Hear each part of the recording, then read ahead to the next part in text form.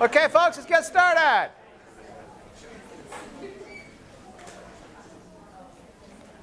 How's exam prep coming? That sounds like kind of a combination between and good. So I'm guessing that's somewhere in between the two? Yeah. Okay. Well, I hope it's going well. I know there's a lot of material. And as I said yesterday, the exam will cover everything through the end of enzymes. So I'll get through that today, obviously. And my strong recommendation is use my highlights as a guideline for your studying. And they should help you through there. Also look at the practice exams, not so much for the questions, but for the format. The format of the exam that you will see will be identical to the one that's on the practice exam. Points may vary a little bit, but the format of the exam will be the same. Okay? So make sure you understand how that exam works and how those questions are, because sometimes people get confused about the format. So make sure that you look through that format of the practice exam I have for you online. Okay? All right. Well, last time I got going through talking about various parameters, and that was kind of a parameter-intensive lecture. We still have some parameters to get through here, and I will talk you through those. But as I talked to a couple students earlier today, I'll tell you the same thing I told them, and that is, think about these things in terms of concepts. Think of these in terms of tangible things. If you look at these as a bunch of numbers, or you look at these as a bunch of calculations, you're going to see it in a very different way than if you look at it in terms of the concepts that I'm trying to teach you. That's why I get you to try to avoid using that calculator. I can assure you, you will not need a calculator on the exam. If you want to have a simple one that gives you comfort, bring it, that's fine. You can't have a graphing calculator or anything like that. But you're not going to need it. And moreover, if you punch things into a calculator and you punch them in wrong, you're going to lose points. But if you just leave it alone, where you would punch it into a calculator and everything else is right, you'll have it. Okay? So I want to break you that calculator habit. Well, yesterday I talked a fair amount about Vmax and Km. And I want to just come back and say one more thing about that before we go forward. And this is a matter that is something that is oftentimes confusing to students. And so I want to make sure that this entire class doesn't have this confusion. Okay? And that's this. All right? Km is the substrate concentration that gives Vmax over 2. That does not mean that Km is Vmax over 2. Vmax over 2, you'll notice, is this point over here on the graph. And Km, you'll notice, is this point down here on the graph. Km is a substrate concentration. Vmax over 2 is a velocity. Okay? You don't say that 60 miles per hour is equal to 3 grams per liter, do you? There'd be no way to compare them. Or 60 miles per hour is equal to 60 grams per liter. It wouldn't make any sense. So you shouldn't say that Vmax over 2 is the same as Km, because it would be like saying a velocity is the same as a concentration. It doesn't make any sense. All right? So Km is exactly what I said. It is the substrate concentration that gets a reaction, gets an enzyme, to Vmax over 2. That's what Km is. Okay. Km, as I noted yesterday, is a constant. Okay? It's a constant. It doesn't matter how much enzyme I've got. The enzyme has the same Km. All right. Well, now that we've gone through the simple things, we're going to deal with something else that's simple. You thought I was going to say something hard, didn't you? Okay? Velocity versus substrate concentration. Gave you that hyperbolic plot, right? We saw a sigmoidal plot, and we'll talk more about sigmoidal plots later. But right now, we're going to think only about those hyperbolic plots. And those hyperbolic plots, as you saw yesterday, it's kind of hard to decide where am I going to draw that line for Vmax. Okay? I have to decide where that line gets drawn. So biochemists being lazy people, you guys are going to get tired of hearing that, I know. But biochemists being lazy people, all right, like to find better ways to not have to make that decision where I draw that line. All right? So they use alternative plots of the same data. The same data. Except for the alternative plots. Well, how do I do an alternative plot of the same data? The one I'm going to show you is called a double-reciprocal plot. It means I take the reciprocal of every value that I had, that is the inverse, 1 over, and then I plot it. So instead of plotting velocity, I'm plotting 1 over the velocity. Instead of plotting substrate concentration, I'm plotting 1 over the substrate concentration. And when I do that, that hyperbolic plot turns into a beautiful straight line. A beautiful straight line. Now, that straight line is really useful because here's where my data was out here where this solid line is, because these were all substrate concentrations. They're now 1 over substrate concentration. But if I draw that line across the y-axis and all the way down to the x-axis, I get 2 useful pieces of information. The place where it crosses the y-axis is exactly equal to 1 over Vmax. So now I don't have to guess where Vmax was, where to position that line. I can read it here. I can say, well, whatever the value of this is, take the reciprocal of it, and I'll have Vmax.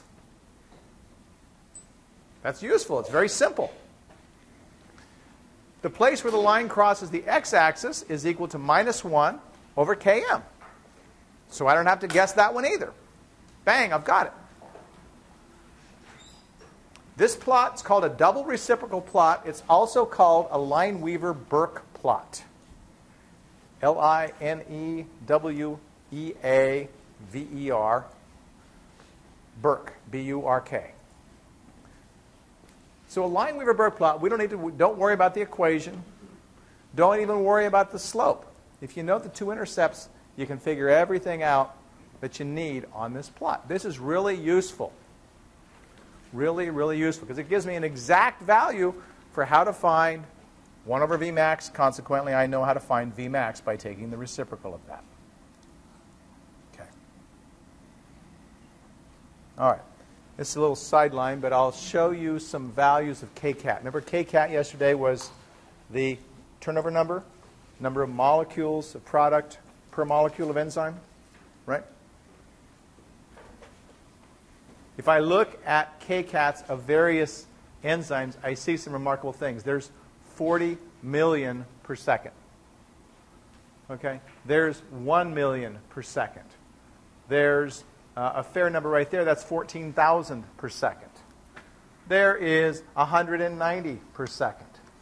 And there is 0.5 per second. We see quite a range of kcats. That is quite a range of speeds that these enzymes are working at. You might ask, well, why don't all the enzymes work up here at 40 million per second? And part of the answer is what I talked about yesterday, which is the fact that you don't want to take a Maserati to Fred Meyer every time you go to Fred Meyer. Because if you drive 200 miles an hour every time you go there, the likelihood you're going to have an accident and kill somebody is high. And similarly, you don't want all of your enzymes working at breakneck speed because you got to control them. There's times you want them going and times you don't. And if they're going so fast, getting them stopped at a specific place is hard to do. You might very quickly get beyond the point where you want to get beyond. So cells don't want to have enzymes going as rapidly as they can. Okay? Okay. Now, the last thing I want to talk about with respect to enzymes is really interesting from a health perspective. Okay? For anybody interested in medicine or pharmacy or things like that, what I have to say here should be of interest to you.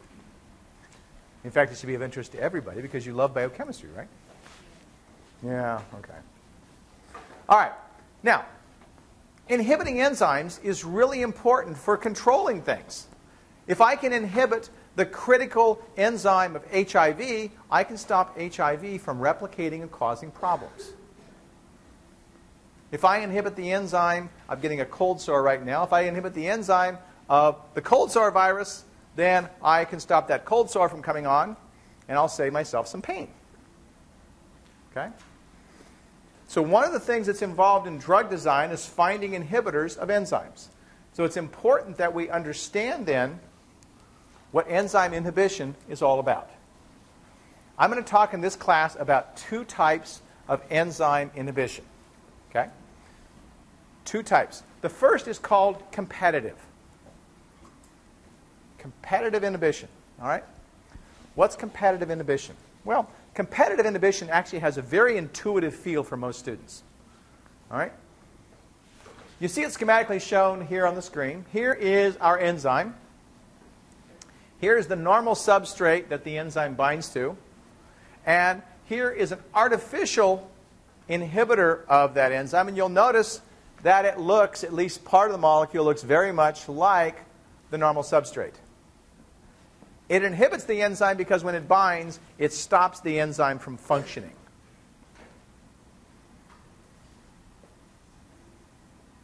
Now, what does it mean to say competitive?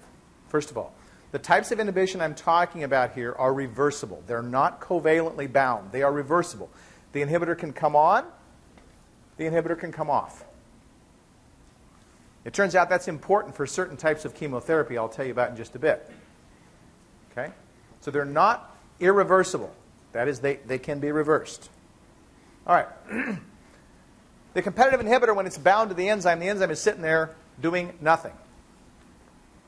If I start binding up enzyme with competitive inhibitor, there's not going to be as much enzyme to make product, right? Everybody with me? Okay. So competitive inhibitors will compete with the natural substrate. They look like it, they resemble it, but when the enzyme binds to it, the enzyme is stuck. It can't do anything until it lets go of it. The non-competitive inhibitor is shown below. The non-competitive inhibitor is shown in green, and you'll notice that a non-competitive inhibitor does not compete for the active site of the substrate of the enzyme. Instead, it's binding to a different site on the enzyme and stopping the enzyme from functioning. There's no competition.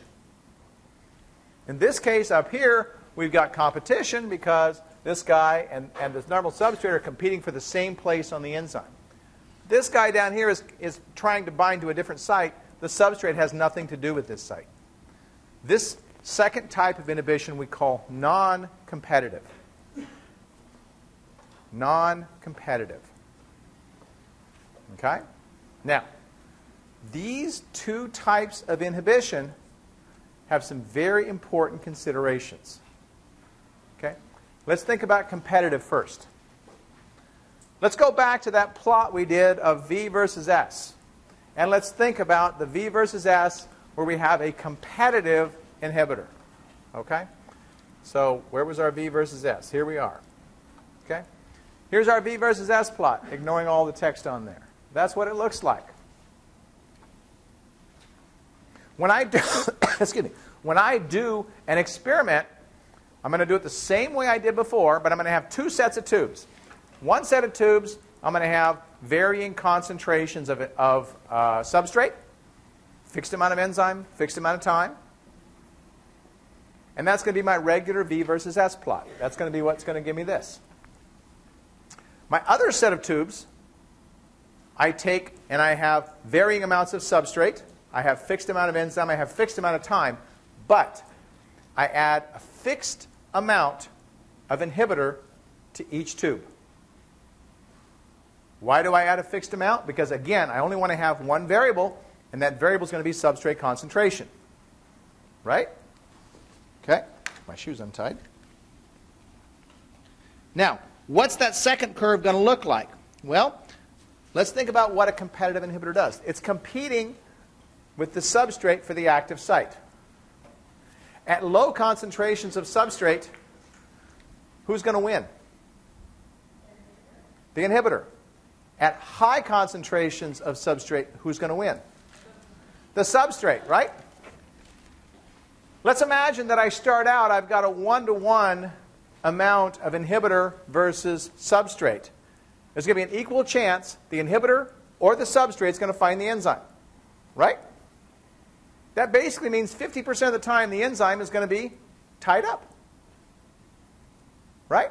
50% of the time the enzyme is going to be tied up.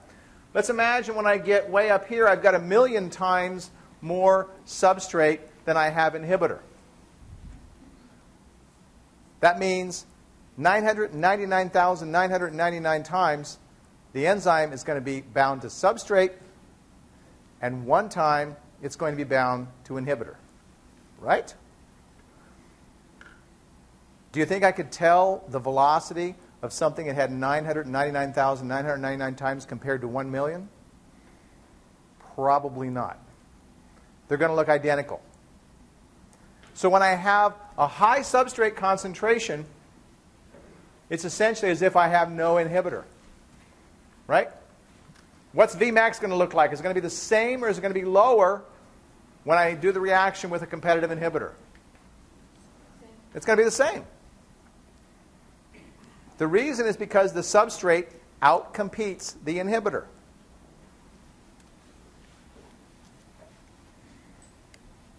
Most of the drugs that we work with that inhibit enzymes are competitive inhibitors. They resemble the substrate. I'll give you a real good example. Okay? It's a drug called methotrexate. It's given for chemotherapy. It resembles an intermediate that cells need to make nucleotides. It resembles an intermediate that cells need to make nucleotides. It's a competitive inhibitor of that molecule that cells need to make nucleotides. Cancer cells, some cancer cells divide much more rapidly than regular cells. They have a much greater need for nucleotides. If I give a competitive inhibitor in a high enough concentration, I'm going to slow the production of nucleotides. I'm going to ultimately kill the cancer cell. Now, this is why I want this guy binding non-covalently, because I can only give the drug to the whole body. If it binds to the enzyme irreversibly, it's going to bind irreversibly in my regular cells, just like in my cancer cells, and it's going to kill my regular cells. So what I do is I give it for a short period of time. A short enough period of time that it has a chance to kill the cancer cells, but it gets flushed out of the regular cells, so the regular cells survive. Okay? If it bound to the enzyme covalently, that wouldn't happen. That short period of time, the cancer cells are much more susceptible to that drug than the regular cells are, and the cancer cells die. One of the reasons we see people get sick or lose their hair or whatever with chemotherapy is because of that. It's because of the fact that that cancer drug is killing some regular cells, but hopefully preferentially killing cancer cells as well. That's a competitive inhibitor. Okay. Questions about what a competitive inhibitor does or how it works? I have a question. Yeah. What if the inhibitor has a greater affinity for the enzyme than the molecule can equal? Can you get away with lower concentration? Yeah, that's a good question. So what if the inhibitor has a lower Km than the substrate has? What do you think? Like carbon monoxide, Right? No, I'm asking you, what do you think? What, you think that would work better? It would. It would, exactly. Okay. So if the inhibitor had a lower Km, if the enzyme had a lower Km for the inhibitor than it did for the substrate, yeah, that would be ideal. That'd be great. You could use less of it, right? Absolutely. Okay. Now, what do you suppose happens to the Km when I put this into this mix? Okay. Well, we said down here we're going to have a lower velocity, right? When we've got low amounts of substrate, the inhibitor is going to win. This curve is going to be below here, right? It's ultimately going to catch up way over here, but down here it's going to come up lower, right? What do you suppose is going to happen to Km? It's going to shift to the right, right?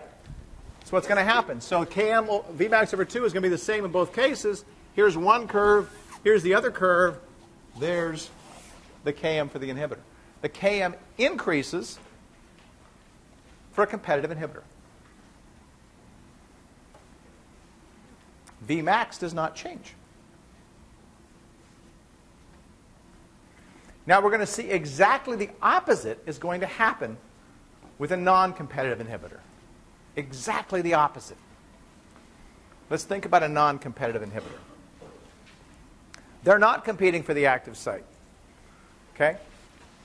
If I have 1,000 enzyme molecules and I add 100 inhibitor molecules, it doesn't matter how much substrate I have, I'm always going to knock out 100 enzyme molecules because the amount of substrate isn't going to matter because they're not competing. The inhibitor is always going to bind to 100 enzyme molecules. Everybody understand that? Because they're not competing, it doesn't matter how much substrate I had, I'm always going to have the same fixed amount of enzyme that's going to be knocked out. All right? Everybody got that in your head? No? All right. Talk to me.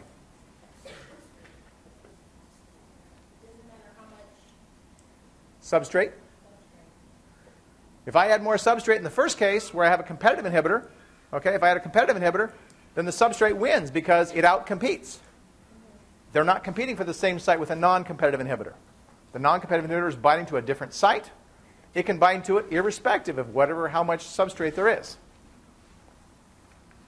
Okay, did you have a question? For the non-competitive, since it binds to a different site other than the active site, when it binds, will it change the shape of the active site? Very good question. So part of your question, her question is, if a non-competitive inhibitor binds something other than the active site, does it work by changing the shape of the active site? And that's usually what it does, yes. And by doing so, it stops the substrate from being able to bind.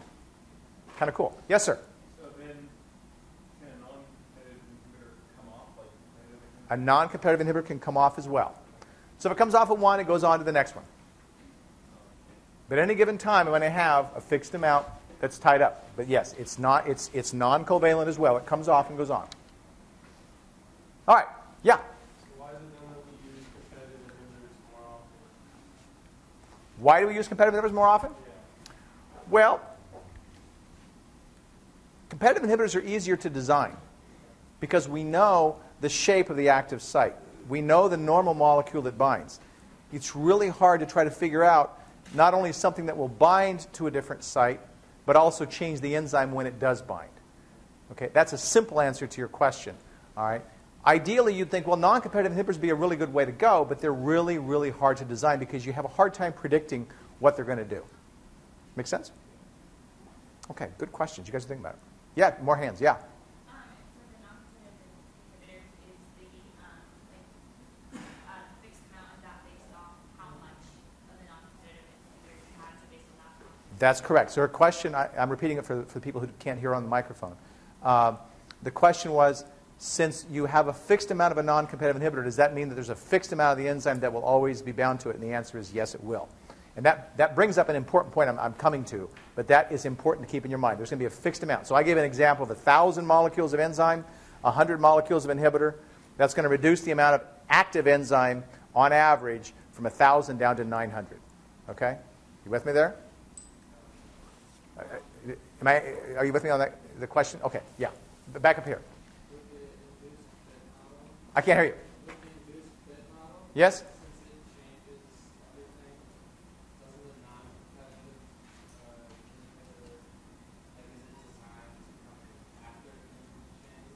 Okay, so his question is, and this is a very good question also. You're really thinking about these models. Okay, so his question is, given the induced fit model, does the non-competitive inhibitor only bind after the substrate has bound? And the answer is, A, that's a very technical question, but in simple terms, the answer is no. So it's the binding of the non-competitive inhibitor that stops, in simple terms, the enzyme from binding to the substrate. Okay?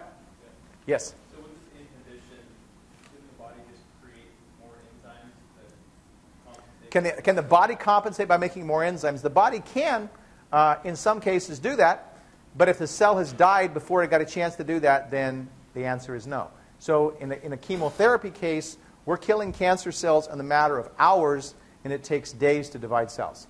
So that's the strategy that you defeat. But even there's no guarantee the cell will make more enzymes. In some cases it may, in many cases it may not. Yes, Julia? So if the substrate is bound, can the non-competitive one bind to it and take it off? If the substrate has bound, can the non-competitive, and this is really good questions, guys. I've never had my 450 class ask me this many good questions. So the question was, if the substrate has bound, can the non-competitive inhibitor bind and knock it off? Well, The answer is, I suppose it's possible, but think how fast this enzyme is working. So it would have to do it in that fraction of a second, and it probably wouldn't be a big factor for it in the scheme of things. Yes, it might be a factor, and there are some types of enzyme inhibition that actually, they're called uncompetitive, and we won't talk about them, but they relate partly to what you're talking about here. Okay? Yes? So how are Vmax and Km affected? No, you're getting, okay, now you're ready to go to the next thing, so that's fine. Any other questions on this? Well, I'll come, that's exactly my next topic. Everybody got all the parameters? This is good. You guys can be my best enzyme class ever. I want to see that. All right. So, to answer your question, what happens to Km and Vmax? Let's think about this. I've got two sets of tubes. One set of tubes, no inhibitor. It's got 1,000 molecules of enzyme active. I've got the other set of tube over here. It's got a fixed amount of inhibitor. Each one has 900 molecules of enzyme active. Tell me what happens when I change the amount of enzyme to Vmax. As I change the amount of enzyme, Vmax is going to change. And if I decrease the amount of enzyme, I will decrease Vmax. So non-competitive inhibition will give me a lower Vmax. And the Km stays the same. Now that's usually the most difficult concept for you to understand. And rather than go through a technical explanation of it, it doesn't take much technical, but I'm throwing a lot of concepts at you. I'm not going to tell you why. If you would like to know why, I'd be more than happy to tell you. Okay? How's that for keeping it simple? Competitive inhibition, Vmax the same, Km increases. Wait, can you say that again? Competitive inhibition, Vmax the same, Km increases. Non-competitive inhibition, Vmax decreases, Km stays the same. Okay. I honestly have never gotten that many good questions about enzymes. Very pleased with that. Okay. You suppose you could predict what would happen with those on a plot? You could draw those out? V versus S? What's it going to look like for a non-competitive? Are the curves going to meet at the top? No. It's going to flatten off before it gets there, right? Right? Okay. So then, the inverse then for the competitive, it would just take longer to reach Vmax? That's right. So for the competitive, it would eventually reach it, but it would take longer to get up there. That's correct. Would the shape of the competitive, would that be convex instead of Would the shape of competitive be convex? No, it would not. It will actually sort of mimic that hyperbolic. Okay, very good. Very, very good, guys. Okay. Let's see. Let me think about this. Okay. What do you say we do a song to celebrate? Okay.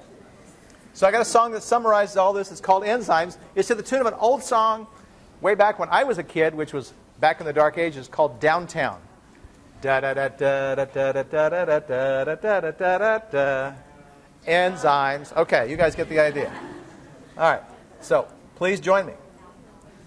Reactions alone could starve your cells to the bone. Thank God we all produce enzymes. Throw your hands up in the air. Units arranged to make the chemicals change because you always use enzymes. Sometimes mechanisms act like they are at the races. Witness the K-cat of the carbonic anhydrases. How do they work? Inside of the active site, it just grabs onto a substrate and squeezes it tight in an enzyme. Catalysis in an enzyme. V versus S in an enzyme. All of this working for you. Enzyme, enzyme. Energy peaks are what an enzyme defeats in its catalysis. Enzymes. Transition state is what an enzyme does great, and you should all know this. Enzymes. Catalytic action won't run wild, don't get hysteric. Cells can throttle pathways with an enzyme allosteric.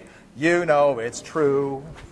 So when an effector fits, it will just rearrange all the subunits inside an enzyme. Flipping from R to T, enzyme. Slow catalytically, enzyme. No change in delta G, enzyme, enzyme. You should relax when seeking out the Vmax, though there are many steps. Enzymes. Lineweaver-Burk can save a scientist work with just 2 intercepts. Enzymes. Plotting all the data from kinetic exploration lets you match a line into a best-fitting equation. Here's what you do. Both axes are inverted, then you can determine Vmax and establish Km for your enzymes. Sterically holding tight, enzymes. Substrates positioned right, enzymes. Inside the active site, enzymes, enzymes. Okay, very good. Thank you, thank you. Okay. What was that? That's awesome. I know this is probably an elementary question, but how do you get the result of... Okay. So if I had 4, the reciprocal of 4 would be 1 over 4. Gotcha. Right? 1 over that value. So the reciprocals are quite easy to do. Okay. That's the end of the material for the first exam right there. That's the end of the material for the first exam. Okay? That is a lot of material. Okay. So everything I'll talk about from this point forward will be on the second exam. Okay? As I said yesterday, I will do a review session, tomorrow night after class, and I will videotape that review session. Well, we're not done with enzymes.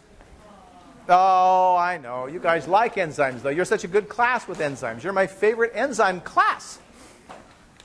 That's not a small thing. I've had a lot of classes, so this really is a very good honor, guys. Enzymes have to be controlled, all right? Just like that Maserati going to Fred Meyer, we got to watch the speed. We got to control the enzymes because enzymes can lead us into a wreck if we're not careful. Okay? Now, we've got several ways that cells control enzymes. All right? I've sort of alluded to one of these, and I'm going to say some more about it now with this part of the lecture, and it's called allosteric control. If you recall yesterday when I defined allosteric control, I said it's when a small molecule binds to an enzyme and affects its activity. You'll notice I said affects its activity. I didn't say inhibits or activates because it depends. Some molecules can activate an enzyme. Some molecules can inhibit an enzyme. And whether it activates or inhibits is going to depend completely upon the enzyme and the allosteric control molecule. Okay? So let's think about this now. The classic enzyme that we describe allosteric control for is a really interesting enzyme. It's called ATCase. You'll hear more about it later in the term. And it has a big honking name, but we'll just call it ATCase. Okay? An ATCase catalyzes a reaction that's necessary for making this molecule over here, carbamyl aspartate. No, you don't need to memorize the name of that. Okay? But this reaction is the first reaction that precedes a set of about 10 reactions that ultimately produces the nucleotide CTP. Okay? Now I'm going to repeat that, and then I'm going to try to put this into a little perspective for you. So ATCase catalyzes a reaction that's the very first reaction in a pathway that leads ultimately to CTP. Now, what does that mean? Okay?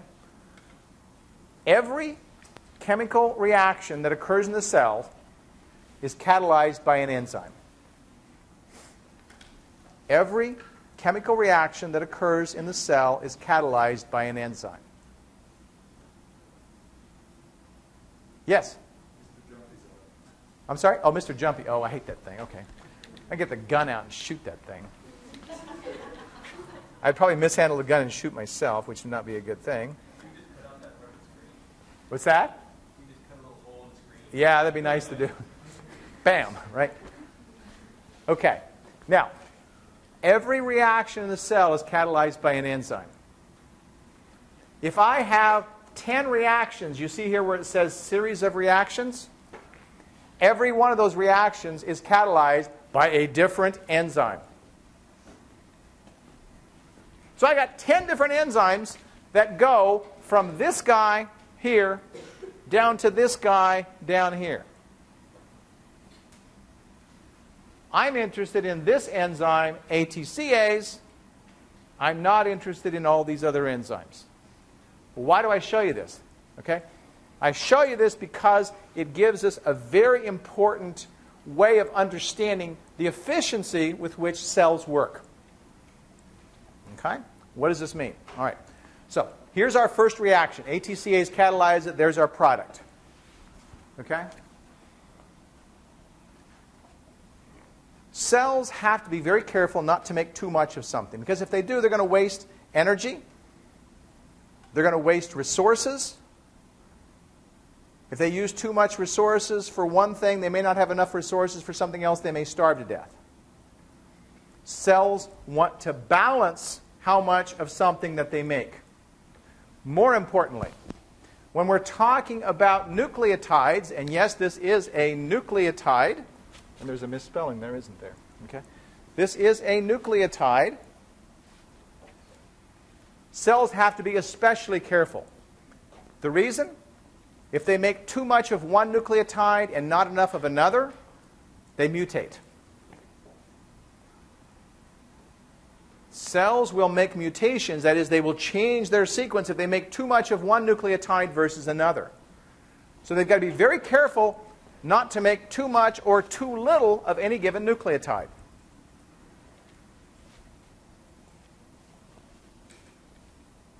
Okay. Now, I'm setting the stage for the control of this enzyme. I haven't talked about the control yet. Now I want to tell you about the control. You recognize it's going to be important to control this enzyme. Sometimes you want to turn it on. Sometimes you want to turn it off. Okay? That's done by allosteric control. And there are 3 different molecules that can allosterically control this enzyme.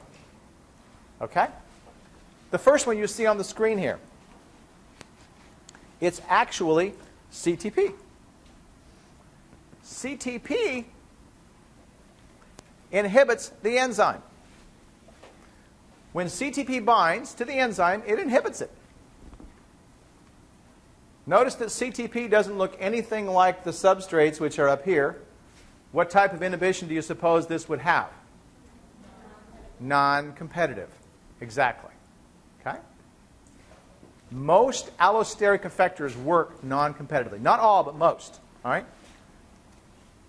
This guy binds to the enzyme. Now, this turns out to be really efficient. Why is this so efficient? Well, let's think about it. When the cell starts making this, and it makes this, and this, and this, and this, and this, and it finally makes this, if I start making too much of this, I don't want all this other stuff to happen, right? I stop the very first enzyme in the process. If I'm the chief of General Motors and I decide that they're making too many pickup trucks, I don't stop at the place where they put the muffler on. I stop at the place where they start making the truck. Because otherwise I would waste all that money of getting all the way up to putting the muffler on, then I wouldn't put the muffler on, which would be like an average truck, I think, anyway. But I didn't put the muffler on. Okay? I would have wasted all that energy and I still would have nothing to show for it. I inhibit the very first one in the process, really efficient. I save all this other stuff from happening. I'm not wasting resources. This type of inhibition I've just described to you is allosteric control, because the small molecule is binding to the enzyme and affecting its activity. It's negatively affecting it because it's turning it off. Okay? And it's doing something, we give a name to this kind of inhibition. This kind of inhibition is called feedback inhibition. What's happening? The end product is feeding back and telling the enzyme, stop. Stop the whole pathway. That's really efficient. It works very well. Okay? And as a result, cells don't make too much or too little ATCase. Well, this shows how we turn it off. I've got two other ways of turning it on. And I'll show you those as well. Yeah? So is there a threshold amount of the product that has to be made for its inhibition? Boy, that's a very good question. Her question is there a threshold amount for this before this process starts to occur? And the answer is yes, there is. And that'd be a good exam question. So I'm going to verbalize the exam question for you right here. No, I'm not going to make an exam question out of it. Okay? But this would be a really good exam question. What would you predict would be a threshold amount that might be important to consider here? What concentration would be important to be thinking about? No. Think of the enzyme parameters, guys. What's the enzyme parameter that affects affinity? Km is a substrate concentration, all right, that gets Vmax over 2, right? So the affinity, the more affinity the enzyme has for the substrate, okay, that's going to change things, right? There's also an affinity for the inhibitor itself. Okay, we haven't talked about it, but the enzyme will have an affinity for the inhibitor itself. That threshold amount is going to depend on how much the enzyme likes that inhibitor. So yes, that's a very good question, and that is the answer to that question. It depends on the affinity that the enzyme has for the inhibitor. Very good question. Okay. That's one way we inhibit the enzyme. Okay? We're going to see a couple ways we can actually activate the enzyme. Okay? Okay, before I do that, here's feedback inhibition shown a little bit better. Here's that very first reaction. Okay? If I don't stop it, it's going to go all the way down to here. It says 7. I think it's actually 10. But in any event, the final product inhibits it. That's what feedback inhibition is all about. Okay? And there are many enzymes that are inhibited by feedback inhibition. A really good example, cholesterol synthesis in your body. We'll talk about that later, but your body makes cholesterol. It's a very important thing for your body to make. We think of cholesterol as all this bad molecule stuff, but cholesterol is important for your body to make because your membranes need it, especially your brain. Did you know that? 14% of the dry weight of your brain is cholesterol. You think you're stupid, maybe you don't have enough cholesterol, right? Bad, okay, all right. In any event, cells make cholesterol, and the pathway to make cholesterol takes about 30 steps. Almost every step requires some energy. Okay? So there's an enzyme very early in the pathway that's inhibited by cholesterol itself. Cholesterol binds to it, turns the enzyme off, and it stops all those other steps from happening and stops the cell from making too much cholesterol. Okay? So feedback inhibition works on a variety of systems, and it's a very, very useful way to control how much of something is being made. Okay. Now, I showed you the plot earlier for ATCase, and we saw that it was a sigmoidal curve. It was not a hyperbolic curve, right? Okay? It looked like that. I told you that when we thought about that sigmoidal curve, we compared that to the hemoglobin-oxygen binding, and we said, oh, yeah, that sort of makes sense because in the case of hemoglobin-oxygen binding of one oxygen changed the hemoglobin, and now it really started to want to bind other oxygens and do its thing, right? Okay? It turns out that the same thing happens with some of the activators of ATCase. Okay? One of the activators of ATCase is actually a substrate for ATCase, aspartate. Okay? So let's go back and look at the reaction that it catalyzes. The reaction that ATCase catalyzes is right here, and aspartate is one of the substrates. Okay?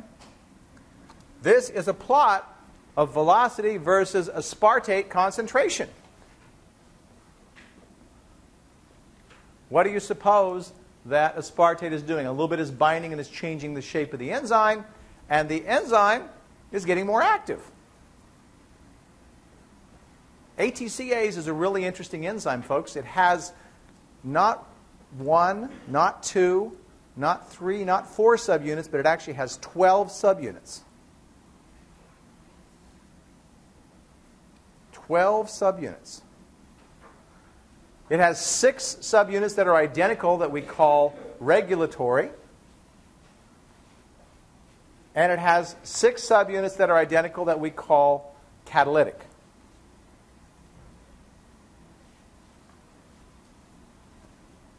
I'll give you a hint. CTP binds to the regulatory subunits.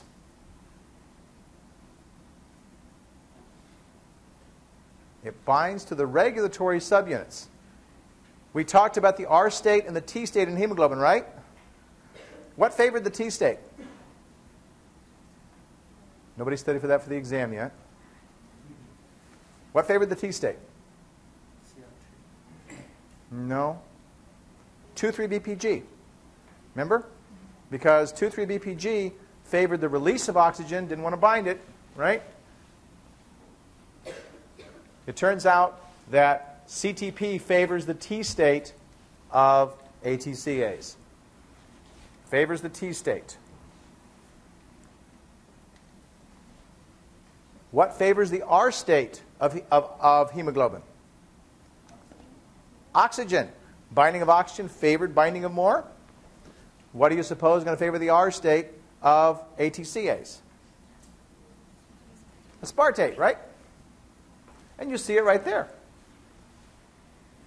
Now, I said there were 3 molecules that affected ATCase. I haven't told you about the third one, but it's even more interesting than the other 2, I think. Okay? I'll tell you what it is, and then I'll tell you why it's interesting. It's ATP. ATP favors the R state of ATCase, which means it makes it more active.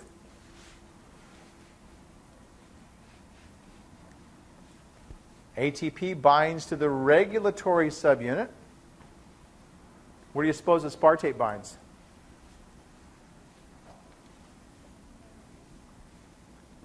Okay, it's a substrate. Where would a substrate bind? At the active site. That's going to be the catalytic subunits. Yeah. So aspartate binds to the catalytic subunits. ATP and CTP bind to the regulatory subunits. Let's summarize everything here. CTP favors the T state, reduced activity. ATP favors the R state, increased activity. And aspartate favors the R state, increased activity. Now, there's something that's really cool about all 3 of those, and that's what I'm going to finish with today. Okay? The thing that's really cool is this. Cells have to decide at some point, should I make whoopee or should I not? Well, for a cell, that means do I divide or not? Okay? That's a big decision for a cell because division requires replication of DNA. It means making a lot of proteins. It means making a lot of RNA. It takes a lot of energy. Right? If the energy level of a cell is low, what's its level of ATP? Low. Right? If the ATP level is low, what's going to happen to ATCase? Well, it's not going to be activated by ATP. It's going to be less active, right? Energy level low, make fewer nucleotides. That makes sense. We're not going to divide, guys. What did I say? ATP level's low. ATP level's high. Okay? ATP level's high. We have plenty of energy. Spring is here. Let us go forth and multiply. Let us go forth and divide. We need more nucleotides. We activate ATCase so we can make more nucleotides so we can divide. That's cool. If we make too much CTP, uh-oh, got a problem. We're going to mutate. Better turn this off because we don't want to have so much CTP. We'll wait until we use up what we've got before we start making more. and we start using up what we've got, things don't bind to ATCase anymore. Very cool. How does aspartate fit in there? Aspartate is an amino acid. Not only do cells have to think about how much energy they have to divide, they also have to think, do I have the resources that I need to divide? Do I have sufficient quantities of amino acid to make the proteins that I need? If aspartate concentration is low, what happens to the enzyme? It's not going to work. Division's not going to happen. If the cell has plenty of aspartate, hey, it's time to party, let's divide. Going to activate ATCase, we're going to make CTP. That's really cool. I'm running over, so I better shut up. So I'll save that. I'll pick up that point with you tomorrow.